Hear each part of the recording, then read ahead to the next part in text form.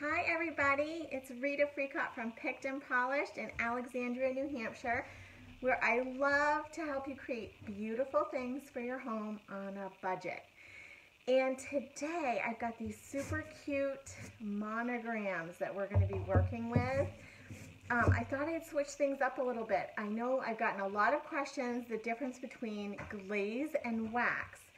And so today, instead of doing my traditional ho-hum whites and beiges and grays, I thought with Valentine's Day coming up, it would be really fun to use these little monogram windows, which I had my girls paint this morning, and do a little craft type of decor piece that you can use for a kid's room or your wall. And so, hi Kat, thanks for hanging out today.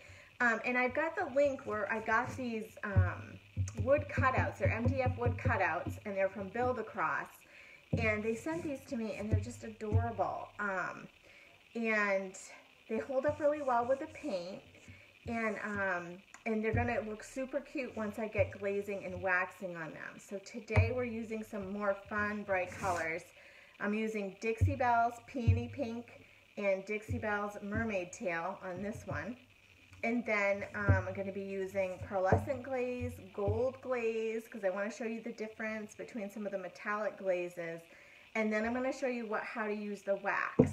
So they work differently, and they're a different consistency. And I get a lot of questions about what is the difference between the two.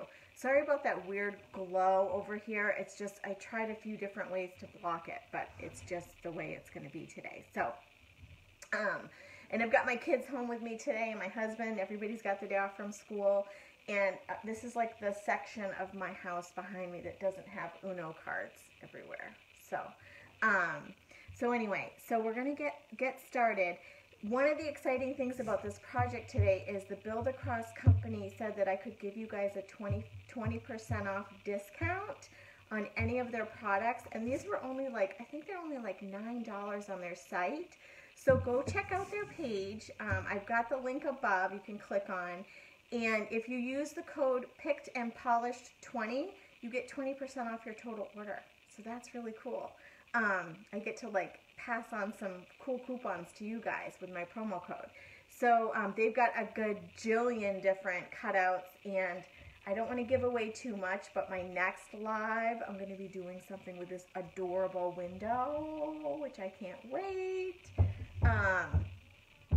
Right, these are so cool. You can do lots of different things. So you could make these like a door hanger, and you could dress them up more for like an adult version.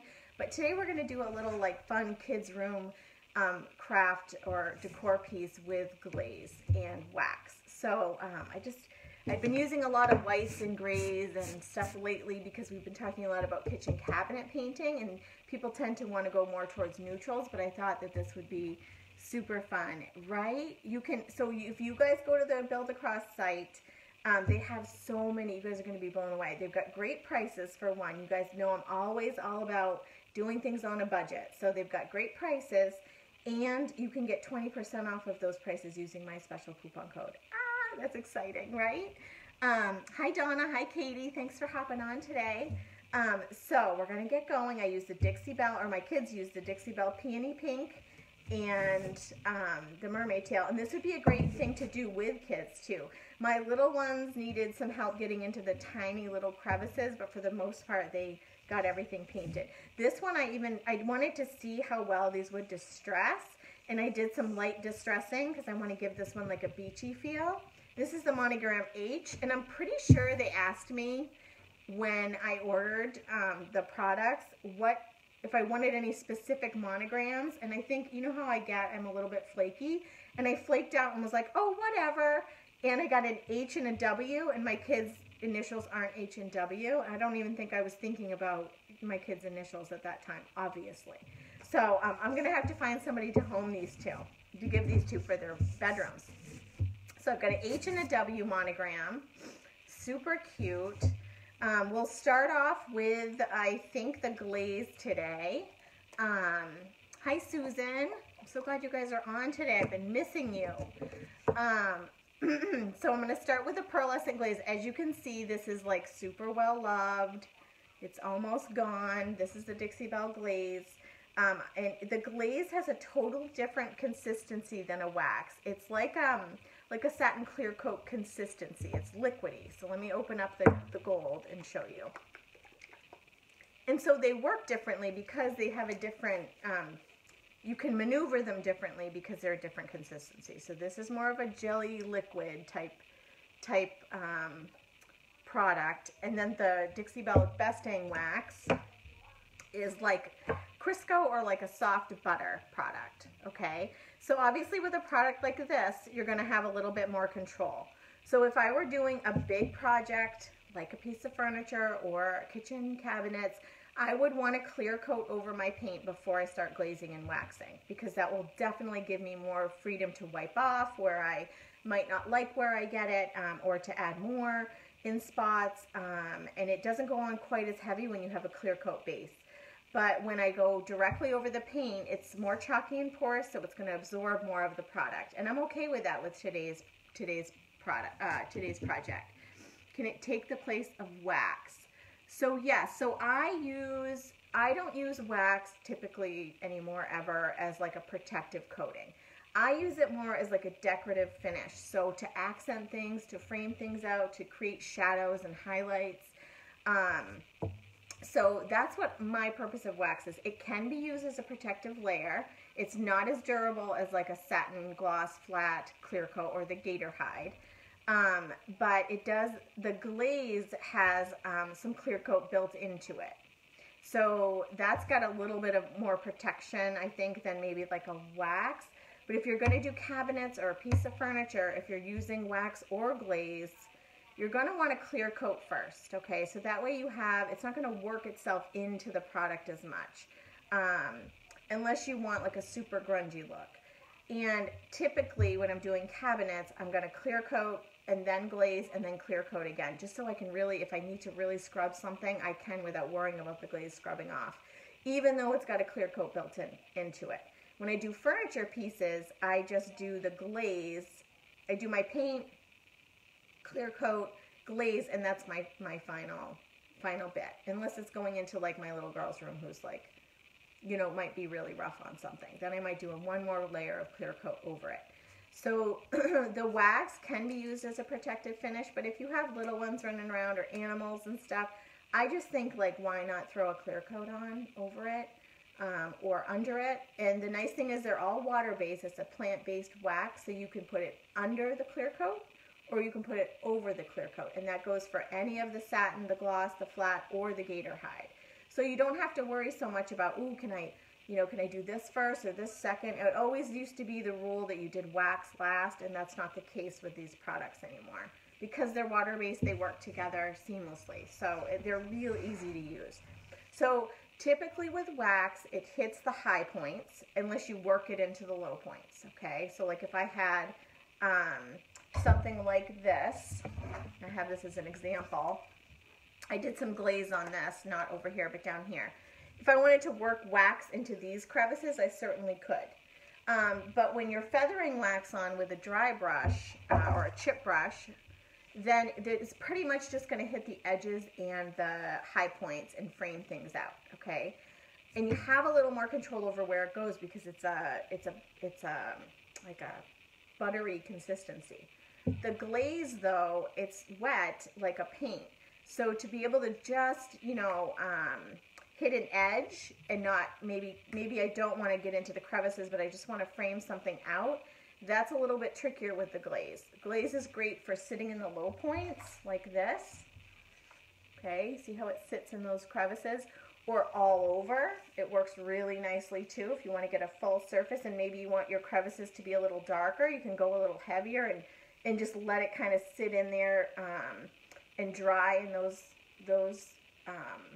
design areas, you know, those little detail areas like right here, right here, right here. And I'll use this in a little bit to show you what I mean about that. And I've also done a couple other lives about the glaze too. If you guys have any questions, you can refer back to those. I'm working hard at getting my live videos onto my YouTube channel, Picked and Polished with Rita, so that they're really easy to access and you don't have to go through all my Facebook videos to try to find things. So that will be really super helpful, I think. All right, so With wax, you can apply it with a cloth, like with your finger. And if you're going to use a cloth, use something that's lint-free and something that's kind of thin so you can manipulate, you know what you're touching and where it's going. If it's a thicker cloth, it's going to be harder to control where your finger's going, right? And where the wax is going. And you can also use a chip brush to kind of feather things, feather wax on all over. Or if you want something to look really waxed and grungy, you could rub it all over and rub it in. I like the glaze if I want something all over because it's a little less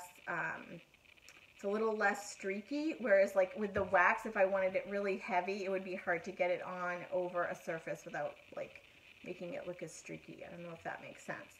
I do have a technique I'm going to show you today on how to get wax all over something, but keep it subtle and keep it even. So I'm going to teach you how to do that. And I'm also going to show you how to apply the glaze. Glaze can be wiped on and then wiped off. One thing with the glaze that I always tell people when they're using it is just keep in mind that we're going to start with a pearlescent glaze. So it looks white, but it's actually just going to give like a pearlescent shimmer to this. You guys okay? Sorry, they're down in the room. My husband's home luckily, so I know everybody's cool and safe in our little acorn-sized house. So the pearlescent glaze, I'm just going to paint it on. Let's see. So I've got, so do you see how it just gives it a little bit of shimmer there? And you can go over wax with glaze too with the Dixie Belle stuff. You can go under wax with glaze. I mean, it's like really interchangeable. So can you guys see the difference there? This is with the pearlescent glaze over here, and this isn't, okay? So it tones down the pink a little bit. It's going to give it a little bit of shimmer, but not like obnoxious amounts of shimmer. Just like, not that there's any such thing, because I do love glitter. Let's see here. So we're going to just do that. I'm going to get the glaze all over. And let's say if I was doing like a dark glaze, maybe I go too heavy in a spot. I'm just going to use a baby wipe. Actually, I let mine dry out. And I can still, even though I haven't clear coated, I can still wipe some off, okay? So it's not the end of the world. Let's say I go too heavy, and this was like a black glaze or a grunge glaze, and I wanted it to be lighter. I can wipe a little off with a baby wipe. So as long as you don't let it dry, you're good. One thing I think some people can do with glaze that can be frustrating is they can overwork it. So when it's trying to dry, it needs to kind of be left alone. And then if you have spots that you missed or spots you want to touch up, you want to let it dry and then go back to it and then add in those areas. Otherwise, what's going to happen is when it's in that phase of trying to dry, you're going to lift it up off the surface and you're going to make like a little patch in that area, which is fine. You can always go back over. You guys know my motto. You don't get in a panic. You go back over it with some paint and you're good. You can just touch it up afterwards. So even if something happens to where you're like, ooh, I don't really like the way that looks, it's fine. You just let it dry and you paint over it. I could go back over it with the peony paint if I want. So if I were going to put this wood cutout on a door, as a door hanger, because it's MDF, I would definitely clear coat with gator hide.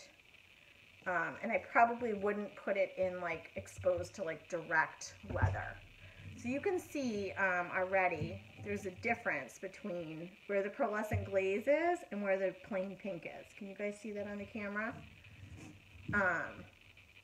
And I've posted, for those of you that just hopped on, I posted a link above. You guys get the 20% off coupon for Build Across products if you use the code Picked and Polished 20. And they have a billion different things. Right now I'm obsessed with their, let me just show you this again. They have all these different window cutouts that are amazing, you guys. I can't wait to start doing a bunch of projects with those. Those are going to be so much fun. And they're affordable. Excuse me. All right, so I'm just going to keep brushing this on lightly. And you see how that goes on pretty neatly. And then, So that's basically how the pearlescent glaze works. I'm going to let that dry a little bit. I haven't done the whole thing, but I want to show you the wax.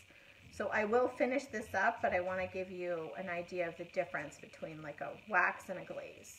Okay, so I'm going to let some of this dry and then I'll go back to it. And if we have time, I'll finish it. All right, so I've got some of the pearlescent glaze on and some not. Some of it's drying. It's just going to give it that little layer of something extra and special. Excuse me, I don't know what's going on with my voice today. Okay, so the wax, and it will apply differently. It will sit differently on the surface if it is, it will sit differently on the surface if your surface is clear coated, okay? Because that gives you like a barrier in between the porous surface and like a nice smooth surface. Hi, Kathy. Hi, Betty. And so I'm just going to put a little bit of wax, like a tiny, tiny bit of wax on my brush, okay, you guys? And when I say tiny, I mean tiny.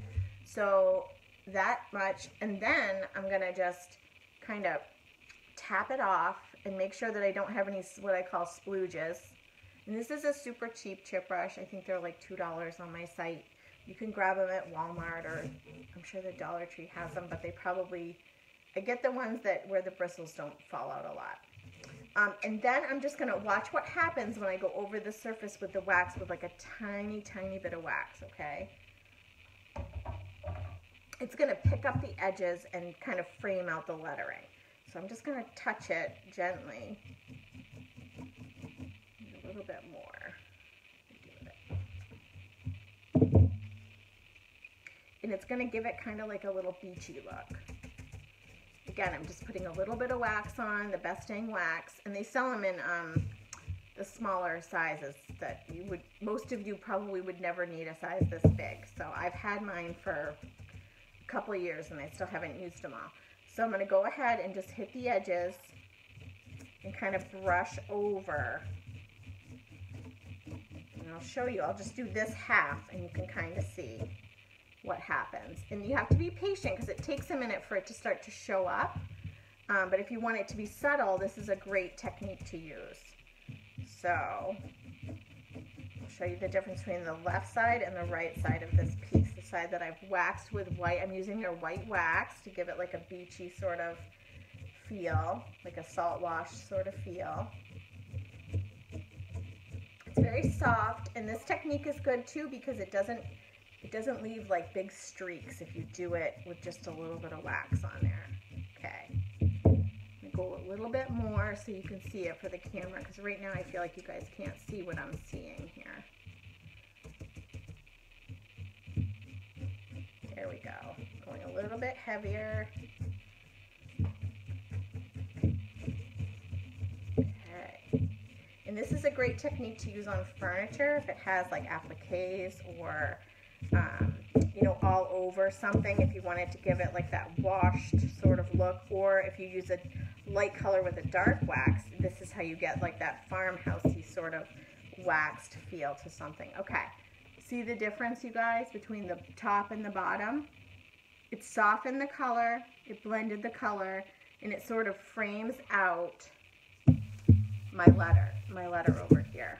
Okay, and if I want to go darker, let's say I'm like, you know what, I really want the edges to be like more framed out. What I would do is just, I'm going to go over the whole thing really quick now that I have it down. I'm going to go a little heavier so you guys can see. But just, you know, when you start out with this technique, just less is more, and then as you get comfortable with it, you can add more wax as you go. But this is a great project to use wax on, because it really, once you add the wax, I feel like it like makes it look more, I don't know, there's like, it's like that black dress without the earrings or the shoes, you know? You kind of need a little something added to make it feel extra special, or something a little different or more customized. And I think the wax and the glaze are the products that really add that extra something special. Okay. So here we go. So we've got the white wax on the surface. All right. And then I'm going to say, okay, can you guys see that? See how cute that is? Yeah, it definitely gives it a finished look, Betty. And it adds some depth and dimension and some texture too. So now I'm going to say, okay, you know what? I really want to add some more detail around the H because I want that. Maybe I want that to show up more. Or maybe I just want the edges to show more. You know, you could do that. So I just take a little bit of wax on my thin cloth. Okay. And I'm just going to rub around the edges of my H. And it looks a little clumpy at first, but I'm going to go back over that and wipe off some of the wax.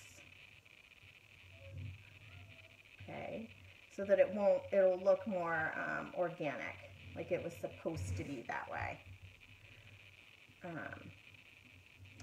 This has got a lot of curves, so this would be, you know, I would have to take some time to hit all the points and give it that framed out sort of feel. But you'll see the difference between the one side where I'm kind of framing it out and where I'm not. Just love projects like this because you can just customize them so easily. These make great little gifts too for birthdays and Valentine's Days coming up. Just get this one little area here. Okay. Let's see. Let me know if you guys have questions, okay? And definitely check out the Build Across website, you guys. They've got tons of cool stuff for great prices. Can't wait to do more projects with their items. Okay. So, if I were trying to just frame this out with glaze, that would be hard because it's liquid, all right? So the wax, do you see how that's easier to control? See how this side of the H, this side of the H is more framed out than this side, right? Because I went all the way around it with the white wax. And then I just can kind of rub it in. Yes. Oh my gosh, so much easier, Kat. Then like let's say you wanted to give this a two-tone look with paint. Oh man, going around all these edges with a different color paint would be, no, I wouldn't. My hand's not steady enough. If you have a really steady hand and the perfect brush, you might be able to really nail it. But for me, this is so much easier. You could also do, if you wanted to dry brush some paint over that, you could do the same technique as I just did with the wax, but with paint. But you would use like a little bit of paint on the brush and it would be dry. That's why they call it, you know, the dry brush technique. So that is why I would use wax. If I had like a flat cabinet door and I just wanted to give it like a, like frame it out, if I had no details, no inlays, I would probably use my clear coat and then wax around the edge just to kind of shadow it or give it some framing. Oh, I've got wax on my hand. And it doesn't smell either, which is nice. But if I had some inlays or details that I really wanted to highlight, or if I had some low points where I wanted the glaze to sit, I would use the glaze. So that's the difference in how to use those on cabinets. And then you can see on something like this, the wax gives you a little bit more control to frame things out. So I think that's adorable with the white wax around the H. I'm going to continue that. Do you guys like the white wax around the H to frame it out better than this side? Give me a heart if you like this side better. I just feel like it just, I don't know, it's super cute. And then I'll go ahead and do the pink one with more pearlescent, and you can see here, see where the pearlescent is and where it isn't. There's no pearlescent glaze there, and then there's pearlescent glaze in the center. Hi Patty, that's okay, you can watch the replay anytime. All my videos are on my Facebook page, you can watch the replay. So, definitely you guys check out the Build Across website, the link is above. And if you want any of these products, they're in my Picked and Polished website page, which is also linked above for you. Message me if you have any questions at all. Hi Penny, thanks for hanging out. Hi Lynn, thanks for popping on today. All right, so I'm just gonna go over the rest of this with a pearlescent. And I could do this with any color. Like if I had one of these and I wanted to make it a farmhousey look, I might do like a drop cloth color and then do the black glaze over it, or the grunge glaze, and that would look really cute on one of these for a front door or for a wall in your gallery wall. This would be, something like this would be adorable for that. I'm just going to keep going with my glaze. You can see, you guys, I'm not like getting too, I'm not like, it's not hard to use. Like, I'm not being overly careful with it. Got some spots that I missed, but I want to go over this glaze with the gold. So I'm just kind of rushing a little bit because I want you to see that you can layer glazes too. And you can, if I wanted to glaze pearlescent over the wax, I could do that. And that actually would be really pretty. And anytime you go over wax with a clear coat, it kind of blends it a little bit because it pulls it around. So if you are waxing something and you're like, you know, I just want it to look a little more blended, I want a little more protection, grab some satin clear coat or the gator hide if you're doing like a, you know, a piece that's going to get a lot of use, heavy use, and just go right over the wax with it. And you can, it'll kind of blend it together for you, which is nice. All right, so I think I got all the areas that are on the surface. I'll have to go back and get the interior little parts of this, but I definitely like the pearl, right? Isn't that pretty? And then I'll go over it with the, I'm gonna go over it with the gold. So I usually shake up any of the liquid products before I use them. So did you spray your brush to apply more glaze? I don't think so. You can use a damp brush with the glaze though. That's totally fine. I don't think it's gonna matter much, but it might help it from dragging. Does that make sense? Like from dragging when you go to, when it starts to dry on your brush. So I'm gonna go ahead over the pearlescent with the gold shimmer glaze. And you guys can see that really they work together. Like you don't have to just use one, you can layer, which I feel like is what can set like an ordinary piece of decor or furniture apart from something that feels really special.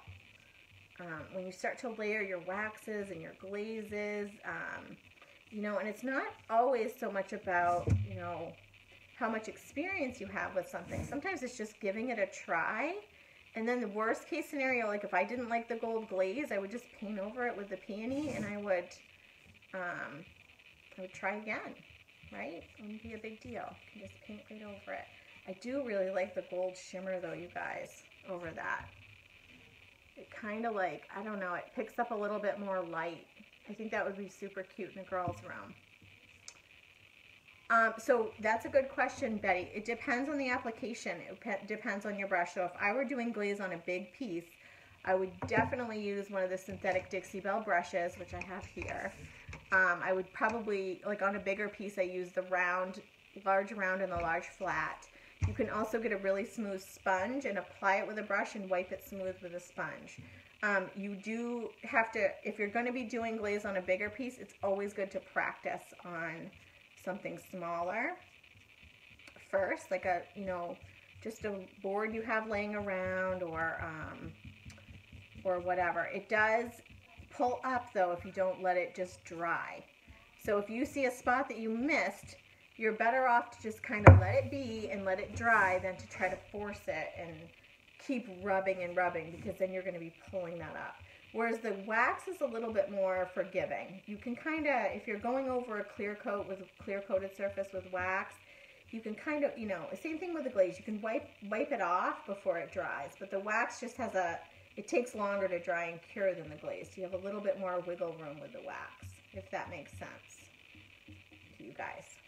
So I hope this tutorial was really informative and kind of explained and showed the difference between a wax and a glaze, and the difference of why you would use one over the other, because I think that can get kind of confusing too.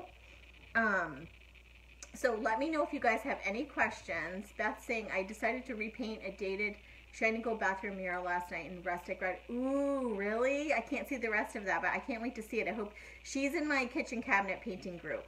So if you guys are interested in learning how to paint your kitchen cabinets, You only have until Friday night to sign up for that group. It's $45 and you get 4 classes, virtual classes in my group, and then you own them after you get in the group. I can email them to you when the group closes in March. So the doors close for new members this Friday, but then I do all my lessons in there. You guys have feedback. I help you, with your orders or figure out what products you need and how much you need. And then by the end, at March 1st, we'll close the actual interactive piece. But then you get the video, all the video content, the table of contents. You get the supply list, which is clickable. I mean, it's so easy to use. And I'm in there to help you and walk you through your project. So shoot me a message if you have any questions about that. I hope this was super helpful today, and I will post pictures of these when they're totally done. They're adorable. Now I need to find little girls with the name W and H around our little area to find these to put them in their rooms. So thank you, Build Across, for sending these to me because I absolutely love them. And remember, you guys, next up are these adorable window cutouts. They have a bajillion different styles on their website, so check them out. You get, oh, thank you, Beth. I'm so glad. And we're not even knee deep yet. I can't wait to really get going. Definitely check out their site because you guys will love their stuff. So have a wonderful day. Stay warm if you're in New England, and I'll see you guys. Those of you that are in my kitchen cabinet group, I'll see you guys tomorrow. The rest of you I'll see on Tuesday for our live video, and I'm not exactly sure what I'm going to do, but it's going to involve one of those windows. So I hope you guys can join me. Have a wonderful day. Bye.